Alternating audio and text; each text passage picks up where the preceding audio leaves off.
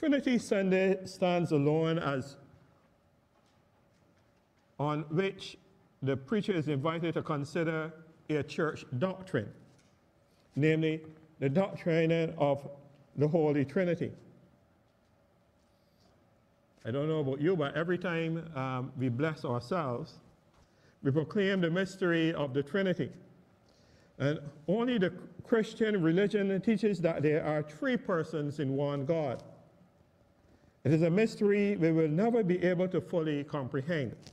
Yet, it is the heart and soul of our Christian life. In the life of the church, we have special days. And these special days are intended to remember specific historic events in the life of Christ, such as Easter, as we remember Christ's resurrection, Pentecost, as we remember the Holy Spirit came and lived within the first Christians. But today, Trinity Sunday, in the church's year, is dedicated to a doctrine, the doctrine of the Trinity. And the doctrine of the Trinity, contrasted with the triadic formulas and the triple structures of the biblical experiences of God, it is implicit rather than explicit in Scripture. By triple structure of biblical experience, we mean that in both the Old and the New Testament, God is experienced as going forth out of himself in revelation and redemptive action, and also creating in human hearts a believing response to his revelatory and redemptive action. When I was in seminary, one of our professors, who was a real character, pontificated in real Bajan parlance that preaching on Trinity Sunday is not for the faint of heart, and that most of us, once ordained, would discover the stealthy wisdom of inviting another priest to preach or to do the job. But here am I again today on this Trinity Sunday with no one to call on. And so I am invited once again to attempt to explain this doctrine of the Trinity. And some persons might be surprised that when they go through, or some fundamentalists will say, but we don't see it in the Bible. But if they perhaps go to Matthew chapter 28 and verse 19, and hear the writer of Matthew saying, "Go therefore and make disciples to all nations, baptizing them in the name of God the Father and of the Holy Spirit." Yes. However, the term Trinitas did not find its way into the Christian lexicon until around the year 200, when Tertullian was raging a radical war against those who refused to acknowledge the divine nature of Jesus. And so today, when Christians hear Jesus saying to his disciples, "I still have many things to say to you, but you cannot bear them now," and that when in the Spirit of truth comes, he will guide you into all truth, for he will not speak on his own, but will speak whatever he hears, and he will declare to you the things that are to come. This morning, we should be concerned. What are the other things that Jesus had to share with his disciples? And guess what? I plan to ask him when that time comes. And I hope that you do too. You see, it makes one feel uncomfortable when someone important to you says that they have something to tell you but asks you to wait until later. How one becomes anxious when the conversation starts with, "Can we talk later?" Our anxiety attempts to prepare us for the very worst. Think about when HR calls you to the office, or in my case, the bishop says, "Gregory, I want to have a chat with you," but says, "We'll talk about it later." What possibly could they have to tell us? Are they angry with us? Are we going to be fired? Are they leaving us? Are they sick? Are they dying? Are they going to give us a promotion or a raise? In such scenarios, we expend more time and energy playing out the worst case scenario than we actually do in participating in the conversation.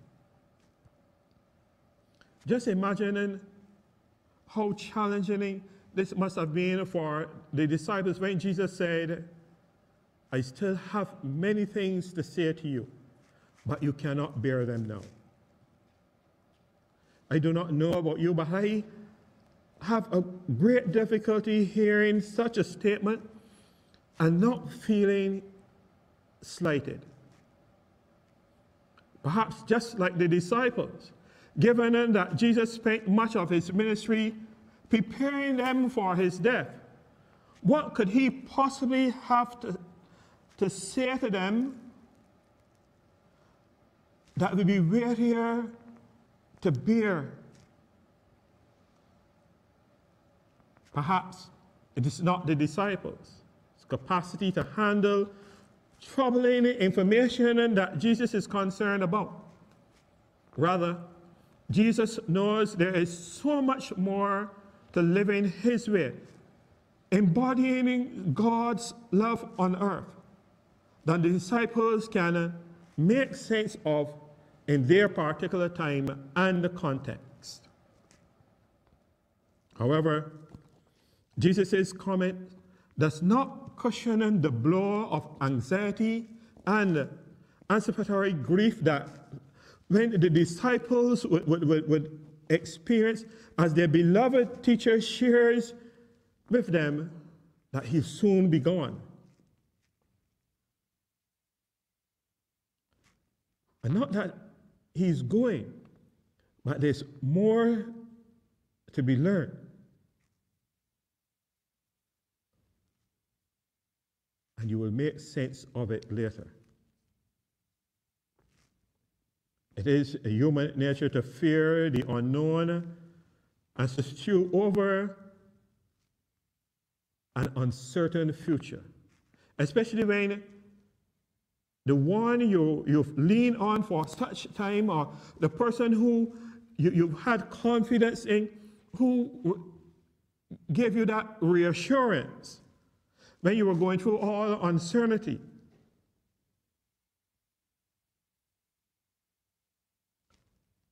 In saying to you, I have more to say to you, but you have to wait.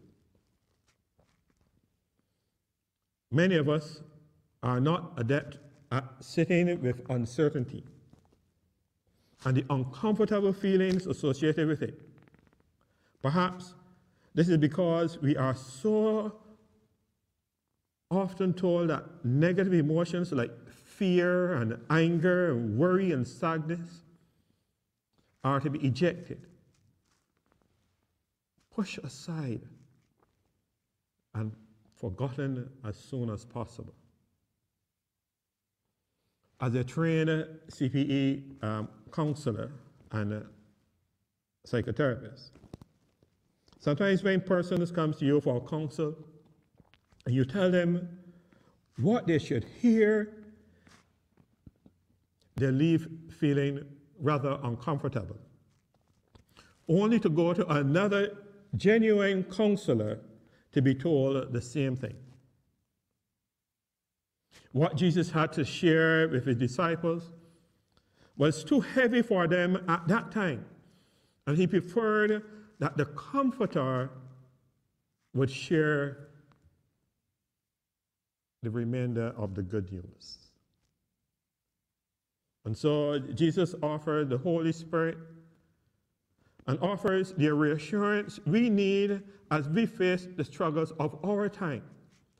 As a community of faith, we have much to feel uncertain about. In times of not only as we consider the state of our church, but also the future of our world. Hearing the Holy Spirit in Jesus' continued presence with us, meeting us in our own time and our own space as we grapple with our particular challenges. And though the Holy Spirit will not cure the uncomfortable feelings associated with uncertainty, he will provide the loving presence made known to us in the person of Jesus as we sit and flesh out those feelings. The present pandemic, economic injustices which produce high costs of living, shortage of medicines in places where medicines originate, continued slavery over others, oppression of persons who do not share our same values. Perhaps these are some of the things Jesus wanted to say to us, but we cannot bear the weight of what he has to say. And so the Comforter comes and suddenly shares with us the things we are capable of bearing appropriately. As followers of Jesus, we are asked to sit in the unwanted feelings for just a moment longer and to be reassured that through the Holy Spirit, we already have what we need, even when it does not feel that way.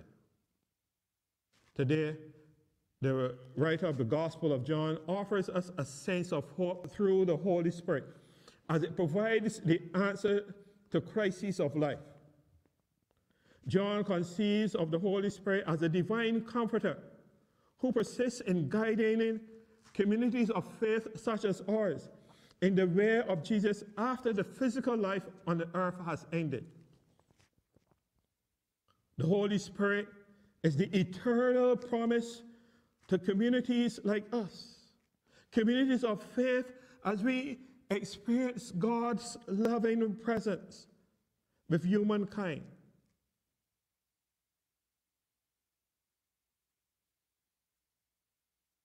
Yes, the Spirit of Christ, the Comforter, the Advocate, the Paraclete, empowers community like ours to face the challenges that arise in various contexts with new understandings of Jesus' life and teachings. The Holy Spirit, dear people of God, is the one who makes tangible the life and the teachings of Jesus for contemporary faith communities, thus assuring us of God's loving presence in the 21st century. As we face our own particular crises, the Holy Spirit, the Comforter, is there to comfort us. This week, I was quizzing a theologian about a particular subject, only to be reassured that as Christians, we are stronger than we actually know. Yes, they're people of St. Julian's. God the Father, God the Son, and God the Holy Spirit reminds us that we already have all we need to respond to the current needs in this world. we have already learned that that we have whatever it takes to act at the appropriate time. While our particular crisis may be foreign to the disciples in Jesus' time, feelings of fear, anxiety, grief, burnout, and pain, these are all universal. The disciples knew very well about injustice, violence, and suffering. And Jesus equipped them to face the manifestations of such challenges in their day. Jesus still equips us to handle those challenges in our present day. The Holy Spirit, the continued embodied presence of God's love through Jesus, makes possible the collective memory of how God has worked with communities of faith such as ours through generations. And as long as the Holy Spirit, the Comforter, keeps reminding us who Jesus is in our lives, who continues to poke at us and reminds us through fresher understandings of Jesus' way of love and caring, we have nothing to worry about. This morning, dear people of God, as Jesus told his disciples, I still have many things to say to you, but you cannot bear them now. And that when the Spirit of truth comes, he will guide you into all truth.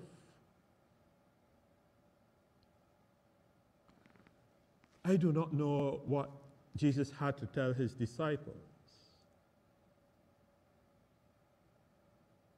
but I want us to hear Jesus saying that if we continue to love each other as Christ first loves us, then we will be better Christians.